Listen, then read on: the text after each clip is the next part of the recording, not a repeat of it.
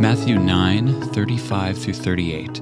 And Jesus went throughout all the cities and villages, teaching in their synagogues and proclaiming the gospel of the kingdom and healing every disease and every affliction. When he saw the crowds, he had compassion for them because they were harassed and helpless, like sheep without a shepherd. Then he said to his disciples, "The harvest is plentiful, but the laborers are few. Therefore, pray earnestly to the Lord of the harvest to send out laborers into the harvest." Welcome to the Neighborhood Church Revive podcast. We're so glad that you're joining us today as we unpack big ideas about God's Word together. My name is Sean Thomas. I'm an associate campus pastor here at Neighborhood Church, and we believe that God's Word is relevant and helpful even for today, which is why we take the time to unpack what it says here with you. And we're being joined by our regular crew, Pastor Mike McKay. Good to be here. Good to have you here, and Justin McElderly. Hey, Sean, how are you? Good, man. Good to see you guys. It's not super bright and early, but I know that we've kind of had long weeks and been doing a lot of work. Yeah. But we're still present with you guys listening here. If you listened to last week's podcast, we talked about how to make the most of your life, which had an element of giving, of blessing others, of helping others, of serving others. I think service was a big word there. And for this week, this past Sunday, we continued that idea, but more on an angle of how to love people well, or how to like kind of the motivation of our service and what that looks like. And so, yeah, we just want to unpack that with you guys. Mike, you had a cool kind of like 3-word. Well, it's these last 2 times together have been focusing on really, okay, now how do we live this life that God has for us? How do we make it count? Yeah. And we've used, every time we've done a Sunday morning, we've talked about a certain biblical character. And these 2 Sundays, we're really focusing on Jesus. Yeah. So that we're living like Jesus. He's our example. We're called Christians, which means little Christs, that we act like Christ.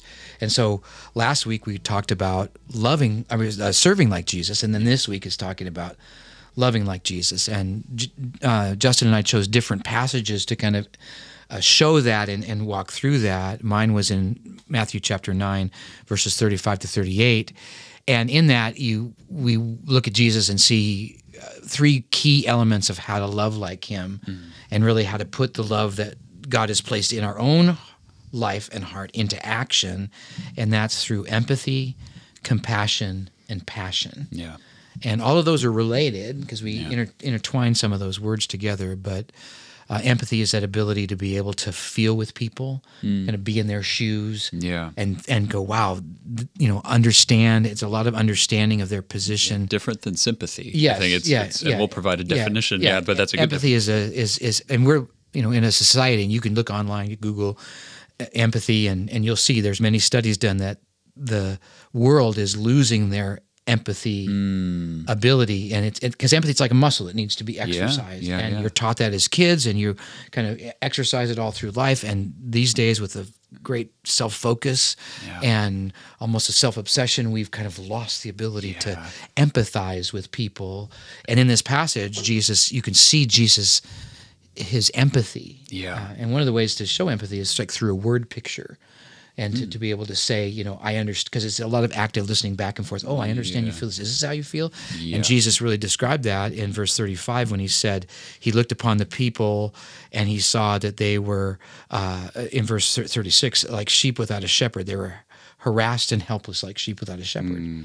And that's he's expressing, he's emoting, he's saying, I get you. And then compassion is that empathy in action, saying, okay, I feel this way, now I'm going to do something about it. Yeah, like what does that mean? And passion is that welling up within you to see how much God has passionately loved you, and so you passionately love others with a compulsion to kind of do what you can and care about people and things like that. Yeah, that's that burning fire. Yes. Kind of motivating, I want to just take a quick moment to just to give our listeners a bit of a warning, and this will be not a rabbit trail, but just I've heard a phrase lately, the last month or so, that's been a little concerning to me, and I just want to let people, just to give people something to be aware of. I think empathy, I'm totally on board with you, Mike. That's something that our society, our culture is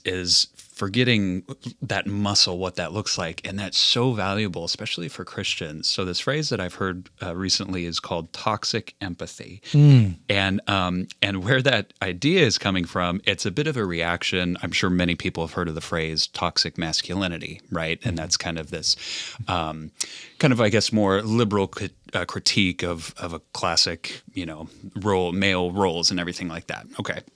And so there's this pushback recently that I've heard from the opposite side called toxic empathy. And I really just want to give people a word of caution that empathy shouldn't be seen as a kind of a tit for tat or like a political football or something like that. I think empathy is something that's so valuable in the Christian faith. It's just like compassion, grace. And so, just want to encourage our listeners, if the word empathy is something that makes you cringe or bristle, take some time to do a deep dive into how Jesus interacts with people. I think, Justin, that's the passage that you chose for Sunday is a classic example of what it means to empathize. Like Mike was saying, to take time to sit and actively listen. I'm going to give a message on John chapter 4 in a couple of weeks, and that's another empathetic, active listening. Who are you? Right. What is your situation going on? Okay. So that's just something that I've heard that phrase in the last month or so, and I just want to encourage our listeners. Empathy is not a bad thing. Right. And that's really interesting. And I think too, with the way I broke it down, the points I came with for my passage, the passage I chose was, you have the Jairus is pursuing Jesus. His daughter's about to die. His daughter's 12 years old. He's a respected man in the community. He goes to Jesus. Jesus is like, okay, let's go see her. Yeah. And it's tight city streets. There's big crowds following. Everyone's pressing in on each other. A woman who's been bleeding for 12 years comes and touches his robe, is healed. And at that point, that could have just been something interesting that happened on the way to Jairus' house. Yeah. She would have been happy. Everything would have been fine. Over. But Jesus stops. And so my first point was slow down. Like if we want to be empathetic, if we want to see where people are, we need to slow down enough to give space for God to do that work in our hearts and to actually see what's going on. The next thing was pay attention.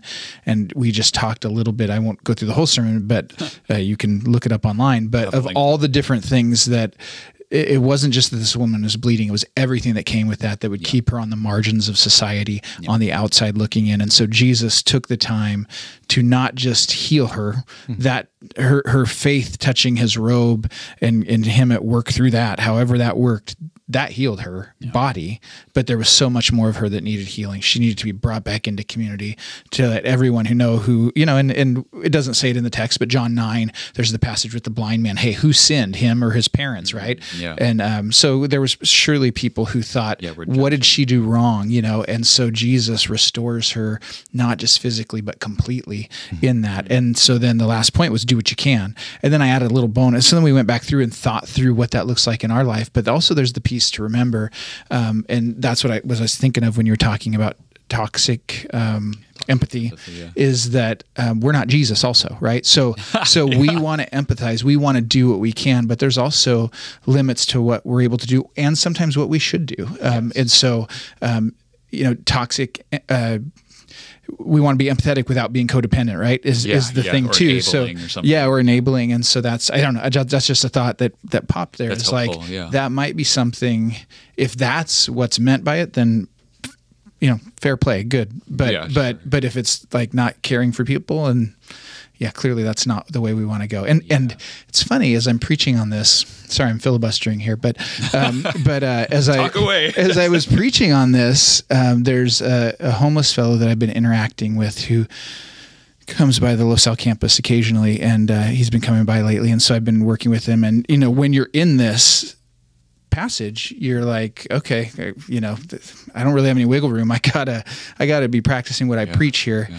And it has been incredibly challenging. And I feel like it's one thing to think about being empathetic, but there's a cost to actually doing it. And it's been a very frustrating process because, he doesn't work on my timeline or, listen to me. And I'm sure everything would be fixed if he would just listen to me, It's interesting you mentioned this, Justin, because as I was taking some study time with this. I had kind of set aside because it's a crammed week, and trying to find time to study and get that in. So I went to a secluded place. I was ready. I did have my phone with me, and I was all set. If someone called, I was going to just put it to voicemail and not do that. And so I'm talking about compassion, which is what Justin was just saying that Jesus was doing. He was having compassion on this woman. Yeah.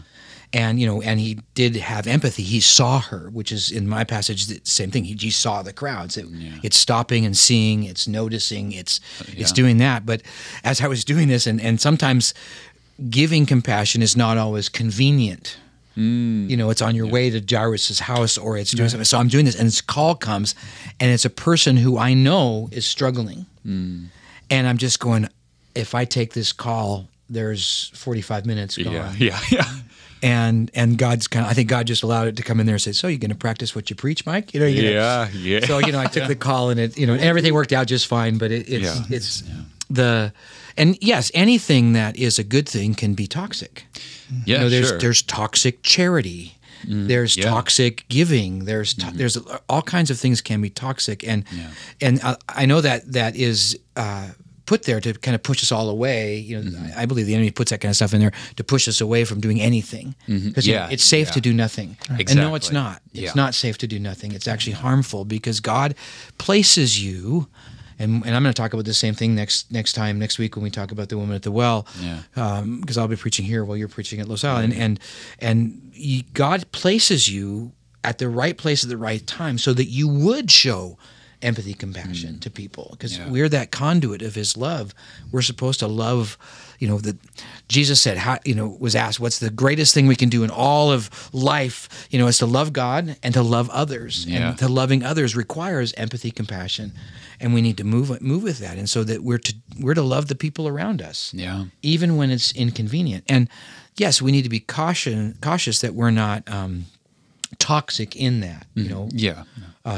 We throw around the term codependent, and there's a lot of misunderstanding and understanding to what that word means. But we can be, overly helpful, or just try to push on somebody that they're not ready to receive, or really think we're being compassionate, but actually we're being hurtful. When I think it, especially as I think totally right on. God puts us in the right place at the right time. We need to have eyes to see, ears to hear, and we need to be responsive to that.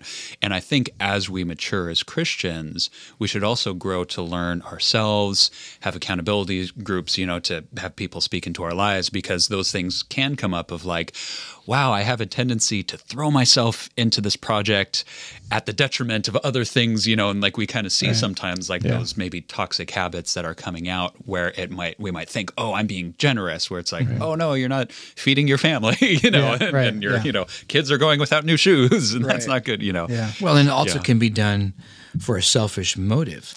I want to take a picture of me giving food to the homeless. Oh gosh, so that I can post it and say, "Look at how altruistic I am." Yeah, and stuff like that. And that's not the point. Humble brags, it's not about as they you. call it. Yeah. It's not about you being all, I'm being so helpful and push away. I need to make a phone call to them, and I need to show that I am empathetic. Yeah. Now, if God's leading you to do that, great. But if you're doing it so that you get something from it, and we know those lines. Yeah, it's most the Pharisees. I should say most people know those lines.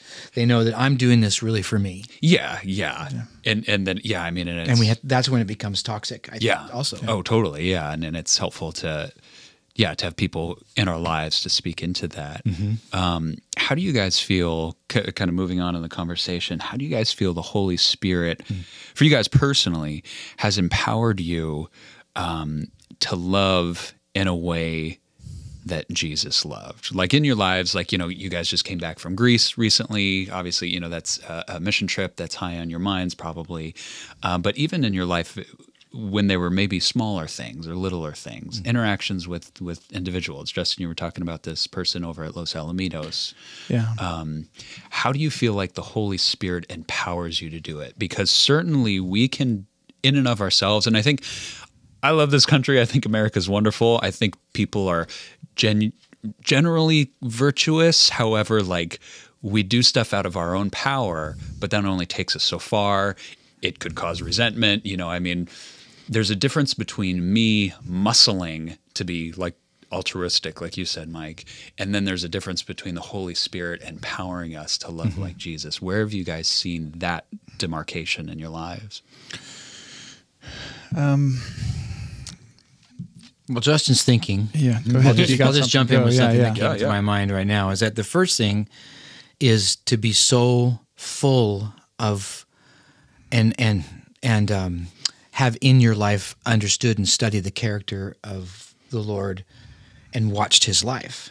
Because when we read and study and understand how Jesus, felt with Jairus to go towards his daughter, to felt with this woman, to do that as He healed blind people, as He was, there was a funeral procession going on, and He saw this woman weeping because this was her only son, and really her only way of making it in life. And it says Jesus moved with compassion, healed him, raised him from the dead, and to watch that, that's our example. So the Holy Spirit takes what we've taken in and helps us apply it to life. So to me, first is really understanding Jesus and looking at His life. Read the Gospels, Matthew, Mark, Luke, and John, and watch Jesus. Watch how He treated people, and that now we have an example to follow. Yeah. I think for me, the reason I paused so long is I think I'm very much in process on this. I think if you'd have asked this question 6 months ago, 3 months ago, I probably would have made something up, but the honest answer would be, I'm helpful. I'm a people pleaser by nature. Yeah. And I'm reactive. So in that sense, it would be when someone brings a problem to me, I probably go too far in trying to fix things. But if they don't bring it to me, I'm okay with that, right? And I don't know how all this is related. I just have noticed since I've been back in sabbatical, people have asked how it was, and it was all right, which is a bummer to say for sabbatical. But what happened for me at sabbatical was that I really my family didn't come with me, my wife and kids, and so I had a lot of solitude time with my parents and whatnot up in Washington, but a lot of solitude time that was glorious. Mike's cringing. Cringing right now, but who's the introvert? Who's the extrovert? Yeah. Well, I may try to do less solitude time because it was really hard in the sense of God showing me some stuff that I need to wrestle with. I need to think about from my past. That wasn't by any objective standard, not traumatic, but it did something in me where I'm like, okay, why is this thing from childhood coming up? That's ridiculous, but it was there. And so whatever it was in terms of attending to those wounds, and I haven't even fully processed, I just noticed. But I feel like since I've been back, I've had, and it's only a short window, it's been like a month, so we'll see how long this lasts, right? But I feel like I have sought pain, sought people who are hurting, not shied away from it, and not just waited for it. I've been proactive, at least reasonably so, and certainly more than I've ever been. But also, I feel like I've been wiser in it too. I mentioned that last point of you're not Jesus. So I give myself to it, say, how can I help? Help how I can, but also I'm not chasing people trying to change them. And so I'm not even sure where that's where my mind went when you asked the question, and not sure. Well, and it's still in process. Yeah, but, let me pull into that same thing, because the word that came into my mind when you were asking that, Sean, is the word inkling. And I think that's what the Holy Spirit does. And I think, Justin, that's what the Holy Spirit's doing with you. He's giving you inklings. And then it's now our choice what we're going to do with those inklings.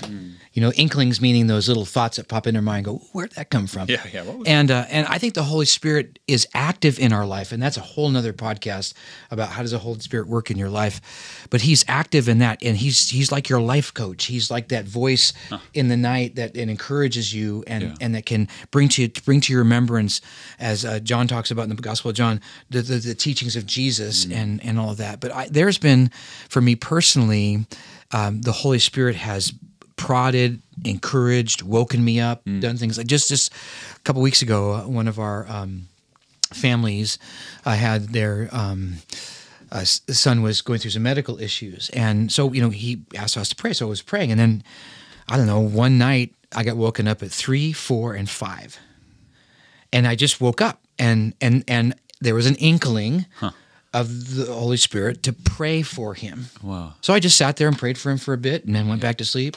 Woke up again, prayed for him again. And so I told that to his dad. And he just, you would not believe those are the exact times that these things were happening. Wow. And I think the Holy Spirit works at that. So he, as you're moving through life, it's no mistake you see somebody as you're walking by the way. Yeah. And so God, that's an inkling to go do something. Now, Jesus acted upon those. And why he healed some people and didn't, I just trust he knows the will of God. Yeah. As he's God himself. But he didn't heal everybody, but he healed some that was important for him to heal. Yeah. And obviously Jairus' daughter and this woman were part of that. The couple of blind men that were on the road to Jericho that we had talked about a couple weeks ago. He had an inkling and I wish it was more audible and more tangible to go, okay, here's the formula to understand what inkling this is, because we always have to take any thought captive to the Word of God. Does it match here in the Word of God? Because my human brain, it's there's a squirrel, it's going all over the place and inkling. And I have to discern those. Totally. Because it's even when that person called, I had to discern, is this from God or is this a test or where is it from? Or is this person just want to shoot the breeze? And stuff like that and stuff like that. And so how do I work that? And sometimes I miss and sometimes I hit. I don't I trust that God's going to guide me, and I don't beat myself up when I think I've missed something, and I don't I stress over that, because I really believe it's God inkling, God drawing us to where he wants us to act out this empathy, to have compassion and move forward. And right. And how badly are you going to miss when it's doing something good, right? Like, the downside of that is maybe you get overstretched for a season and then you have to learn and hone your wisdom after that. But when it's kind of determining God's will, like Satan's not going to tell you to go love somebody, So I think, as we're learning to hear the voice of God, that's I think one thing is if you hear a voice telling you to do something good, then act on it, and you'll learn to discern whether that was just your innate mercy at work or whether that was the Holy Spirit, and those who are less merciful, it's probably the Holy Spirit telling you to be merciful. But for those who are, you're probably overloaded with, I need to do everything. And that may be a little more discernment in those seasons. And there are things where you have priorities with have to fix into that. Like you were up till 2:30 last night working on your sermon because you had filled your days with other things. Some of them were being compassionate. So, there's some times we have to flex and say, I really have to do my top priority here that God has already called me to. Because there's also baseball playoffs too. So true confession there. True confession. Yeah. There's always room for fun. Joke was on me. We lost. Yeah. Well, see. Anyways, but it's I think there's it's follow God's inklings. And those are the Holy Spirit's proddings. Yeah, and I think it's important for our folks listening. Make no mistake, our faith is a supernatural faith. And it's tough because I know there's ideas of, kind of like hyper charismatic, doing all these super demonstrative things of, I got to speak in tongues and I got to raise people from the dead and heal limbs and everything. And hey, that's great. But what we're talking about here, these are supernatural inklings and a prodding from the God of the universe. That is something miraculous, amazing, supernatural, and we should own that as believers. And it's not this crazy over the top thing. It's that still small voice, like you were saying, Justin. Like, when is it a bad thing to do something good? But still, that's the God of the universe equipping us to do something like that. So I just encourage you guys listening, like, own those moments as divine intervention, supernatural moments, when you are moved to compassion, when you're woken up in the middle of the night to pray for someone. Those are moments that God is ordaining. And I hate to use the word give an assignment, because that sounds like school, but, there isn't a part of that of, I feel called to pray for this person. I feel called to give my time to this person who's calling me up. I just encourage us to own that and to celebrate that as a supernatural moment. Right. And it's even good to ask, God, who do you want me to care for today? Yeah. And it could be as simple as just a prayer for them. It could be saying hi. Yeah. It could be walking across the street and greeting that neighbor that you haven't yet met. Yeah. It could be, smiling at the clerk that's taking your groceries, paying for your groceries. And it could be a number of different things. It could be helping out at your school. It could be, thanking somebody who's like a police officer, a firefighter, a teacher, a public servant, and thanking them. Those are acts of compassion and care. Yeah. And how different our world would be if we would just do that on a daily basis. Yeah. There would be so much people would, because when you love somebody, that show an act of compassion, it means the world. Like this woman who was feeling estranged and, because of her condition was ostracized from society. Probably no one has touched her in a hug or thing, in a hug or any kind of thing, or included her. And he turns and he looks at her, stops, and then says, this person is part of our family. This person has belonging, and that's what happens when we care. Yeah. Yeah. Awesome, guys. Well, man, this is great stuff. I think we'll wrap it up here. Any final thoughts? And also, I'm kind of getting a sense after our final thoughts, let's end our time with maybe praying for our listeners. Just as you guys are listening to this, we love that you guys listen and are faithful. We have some folks who are super faithful, some folks who are like, I just found out about you guys. Yeah. But after Mike and Justin share their final thoughts, we're just going to spend just a moment just praying for you guys briefly. Yeah. I think for me, the one thing that kind of went left unsaid for me in this was the inklings and the direction from God is so critical, because we can be so overwhelmed with the need, as well connected as we are globally. You would just have to worry about a tornado in your community 200 years ago, because that's generally all that was known about. Now we know about everything. And so it takes some discernment in saying, okay, what does God want me to do? Because I can't do it all. Yeah. And so I think that's an important piece, but also to not be paralyzed by that on the flip side of it. So one of the things I mentioned in the sermon, I know this is probably longer than you want, but I think it's important, is the best thing about Greece for me was taking a bite, however small, out of a problem that I would have just blown off as, that's too big for me. Mm-hmm. That's too big for even our church. Mm-hmm. It's bigger than the world and the UN can handle right now.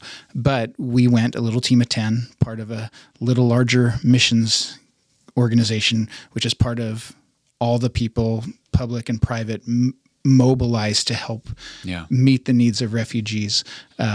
And so we were able to do our part, and I feel content with that. Not that I've solved anything, but that I've done something about something that I know is important to God's heart, and that's good. That's when we serve at the OC Food Bank. We're not curing homelessness or hunger, but we're doing our part to bring relief, and that's a good thing. And to celebrate that, and I don't know, that was just one that was floating that I think if I don't say it now, I don't know when it's going to come out.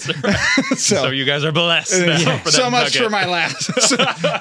Your last. That's the last word. Just Well, I'll just add to that, because that's kind of where I was going to go a little bit. It's all too easy to do nothing because we feel overwhelmed at the largeness of what needs to be done. Yeah. But every little bit matters. Mm-hmm. Yeah. Every little expression of love makes a difference. So try something. Do something, love somebody, feel with somebody, have that empathy, compassion, let it move to and then let the Lord well in your heart. What is it you are passionate for? Maybe it is for refugees. Yeah. Maybe it is for people caught in the whole human trafficking area. Maybe it is for whatever that goes on in your world. God will give you a great passion that you'll be able to draw others along with you. But do something. Yeah. Well, thanks, guys. Mike, would you mind, like I said, just briefly praying for our listeners, and then I'll wrap it up with our salutation. If you're driving, don't close your eyes. Yes, wisdom. Yeah, but let me pray. Father God, I thank you for those who are listening today. God, I pray that you would bless them, encourage them, let your love be filled in them. May they know how much you are passionate about them, that you have loved them with a deep love.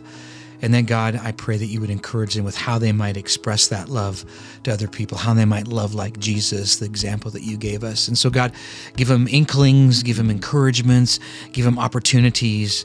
And, Lord, may they be one of those blessings of another person in another person's life today. We pray in the name of Jesus. Amen.